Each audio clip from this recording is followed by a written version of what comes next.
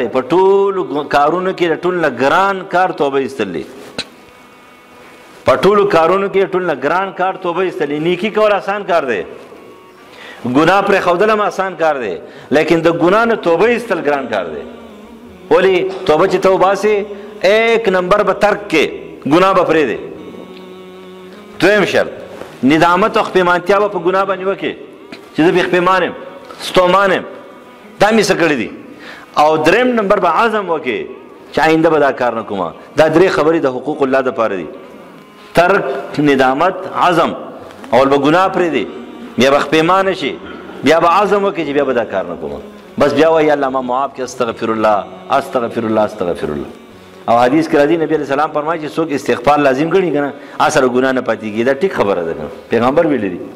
یا حضرت عمر ویلي دي، یا بل صحابي ویلي، دا ټیک خبره یې کړې ده. لیکن داسې نه دی چې ته استغفار کوې. یو د استغفار ورد دی، یو د استغفار وظیفه ده. نو وظیفه کوه 100 ځله، 200 500 ځله وایه، دې ته وظیفه وایي. استغفر الله استغفر الله استغفر، دې ته وظیفه وایي. یو استغفار حقیقي دی. استغفار حقیقي دی ته وایي چې ته ګناه پرېږدې، خپېمانه شې او عزم وکړې چې بیا به نه کوم، بیا استغفر الله. دې ته استغفار حقیقي وایي، دا د ګناه دپاره، د ګناه د ترک دپاره. یو زموږ وظیفه ده چې وظیفه کوو چې استغفر الله 100 ځله وایه، 200 ځله وایه، څومره چې ویلی شي کوه، هغه ستا وظیفه ده. ښه خبره ده چې من لزم الاستغفار یجعل له من کل هم مخرجا ومن کل غم فرجا ورزقه من حیث لا یحتسب. وایي څوک چې ډېر استغفار وایي، الله به غمونه ختم کړي، پریشانۍ به ختم کړي، قرضونه به ختم شي، او رزق به له داسې طرف نه ورکوي چې د ګمان به نه وي. دا ټیک خبره ده، ولیکن حقیقي استغفار په حقوق الله کې دا دی چې درې کارونه وپکې کې. او په حقوق العباد کې څلورم کار سره دا دی، د بنده حق په د ټول نه مخکې ادا کې. د بنده حق په ادا کې، نو بیا د هغې نه پس ترک، بیا به داسې نه کوم، د بنده حق به نه ویم، خپېمانه به بیا به د بنده حق چېرته نه وم، عزم به وکړې آینده به چېرته د بنده حق نه ویم، بیا وایي استغفر الله، اوس یې الله ما معاف کړي. دا شو. دریم نمبر ظلم الناس بالتعدي على دمائهم واعراضهم واموالهم، وهذا النوع لا يغفر الا اذا سمح له المظلوم. دریم نمبر ظلم هغه دی چې هغه د بندګانو سره ته وکړي، یا د هغوی وینه په ظلم توی کې، یا د هغوی نه غلا وکړي، مال و دولت یې ووې، عزت یې لوټ کړي، غیبت یې وکړي، چغلي وکړي، الزام پې ولګي، بهتان پې ولګي، د هغوی خلاف دروغ ګواهي وکړي، د هغوی خلاف بل څه شرارت وکړي، زړه خفه کړي، زړه دردمن کړي، زړه زخمي کړي، پریشانه کړي، کور کې ورته مسلې جوړې کړي. دا ټولې خبرې چې دي نو دې ته ویل کېږي ظلم د انسانانو سره. او دا داسې یو ظلم دی چې دا تر څو پورې دغه انسان ته نه معاف کړی، نو الله دې چېرته نه معاف کوي. دا د الله انصاف دی چې دغه بنده نه معاف کړی، نو ته الله تعالی چېرته نه معاف کوي. د دې وجې نه صحیح مسلم نقل کوي، ابو هريره رضی الله عنه فرمایي چې رسول الله صلی الله علیه وسلم فرمایل: لتؤدن الحقوق الى اهل يوم القيامه حتى يقاد لشاة الجلحاء من شاة القرنه. وای تاسو به خامخا دا حقوق ورکوئ د اهل ته، په دنیا کې به ورکوئ، دنیا کې نه ورکوئ، نو په آخرت کې دا حقوق به ستاسو نه خامخا اخلي، یا ستاسو نه د نیکو په شکل کې هغوی ته منتقل کېږي، او یا به د هغوی د بدو په شکل کې چې بدۍ به تا ته منتقل کېږي،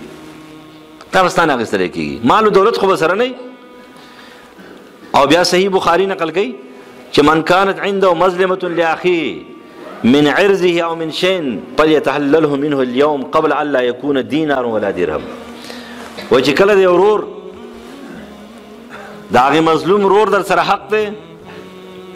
د عزت نه او د مال و دولت نه او د هر څه نه چې دی، مخکې د هغې ورځې نه چې په هغې کې روپۍ شرپۍ نشته دی، ادا یې که. ان کان له عمل صالح، که ادا دې نه کو، او دا سړی فرض که څه نیکۍ یې کړې دي، نو اخذ من مظلمته، د هغې مظلمې په حق کې به د ده نه مال دغه نیکۍ اخیستلی کېږي. وان لم یکن حسنات، که حسنات یې نه وي، نو اخذ من سیئات صاحبي فحمل علیه، بیا به د هغه بل صاحب نه ګناهونه اخیستلی کېږي، په ده به بار کړی شي. او بیا نبي علیه السلام وفرمایل: تاسو وایئ که نه لکه هندو غریب هندو ته وایي، ته ورته لکه ته غریب یې، زه غریب یم. غریب خو هندو ته وایي، غریب مسلمان ته وایي. هندو خو غرق دی، غریب نه، غرق دی، هغه خو دی جهنمي. مسلمان غریب دی، مسلمان خو تر حدیث نه خبر نه. نبی علیہ السلام فرمایل چې تاسو ته پته ده اتدرون من المفلس مفلس پیژنې غریب زما د امت قال المفلس فينا من لا دینار ولا درهم له قالوا صحابه ورته وایي د الله رسوله چې روپۍ اشرفۍ ورسره جاته غریب وي نو نبی علیہ السلام ته پر جنانا متاع وسره وي دغه نه المفلس من امتي زما د امت غریب من هغه دی یاتی یوم القیامت بصلاه وصيام وزکات د قیامت پر ورځ راشي د دنیا عبادت کړي دي روزي نیولې دي منځونه کړي دي زکاتونه ور کړي دي نفلونه او خیراتونه او تلاوتونه کړي دي وياتي وقد شتم هذا یو سړی براشي وای پروردگار د ماته کنځلي کړي وقذف هذا فما الزام لګولې واكل مال هذا زمام مال خړلې وسفك دم هذا وینته کړي ده وضرب هذا پلانکې وهله زی وهله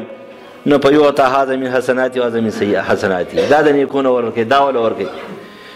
نو په ان پنیت حسناتو کې نیکه ختم شي قبل ان يقضي ما عليه اخذ من خطاياهم فطرحت عليهم ثم طرح في النار بیا دا هغه سړی د چا سره هغه مظلوم دی دا هغه ګناهونه راواله په د باندې سګره پاسه بارګي او دا هغه سره د جهنم ته شي دا او غرزول شي د دې حدیث راځي من ظلم قید شبر من الارض توق من 70 ارض 7 ارض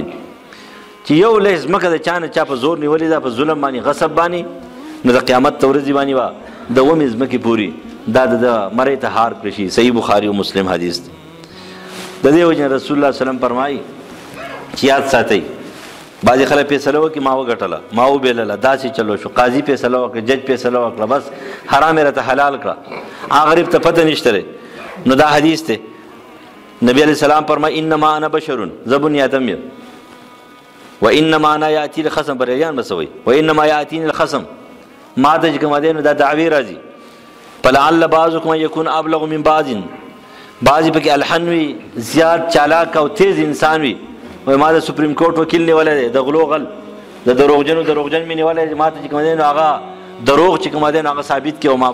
ملګټ راګي یا په خپل چالاک هم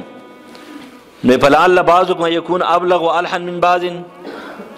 زه خبره واورم خپل خبره ټیک وکي اگر که غلط وي نو زه ول فیصله وکم په اقضی له زه فیصله وکم رښتینی وګڼم نو په من قضیت له بحق المسلم فانما هي قطعه من نار چاله چې زه فیصله وکړم او ته پته راځي چې په حق باندې ما دروغ ویلا ګوام دروغ جن دي چالاکی مې وکړه نو ما ول د اور ټوکړه چې کوم دین سکړه دا ول کټ کړه زما فیصله د چا د پاره حرام دا نشي حلالوله او حلالوله نشي حراموله نو چې د پیغمبر فیصله چې د هغه دا نشي کوله نو د نور قاضیانو ججانو فیصله به چې د څنګه حرام حلال کې حلال به حرام کې خو د تخفتره دا ته معلومات چې په ظلم باندې په زیاتی باندې ما تجاوز می کړی دی په فیصلو باندې کار نه کوي هر یو سړي د پاره اول قاضي اول وکیل اول مفتی د خپل دماغ خپل نظریه د خپل زړه دی د دنه تاسو کوي کله تر خپل ځان ته پوسو کې ته به وي ته به دروغ ته به غلطه ته پته را د معلومات دي چې زه سیم د پناه حق باندې ما ظلم کړی نو د پیغمبر فیصله ولا نشي جایز کولای کنه د بل چا فیصله به جایز کولا نو الله دې موږ د ظلمونو بچ کی او مان البلا دې مرده مبارک دعا او اللهم اغفرها وارحمها نور قبرها كنزورها واستندارها وسل بالماء الثلج والبرد خلاص بخشش دې په نور مردگان کې ټول بخي موافق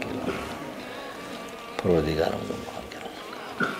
اللهم ربنا اتنا في الدنيا حسنه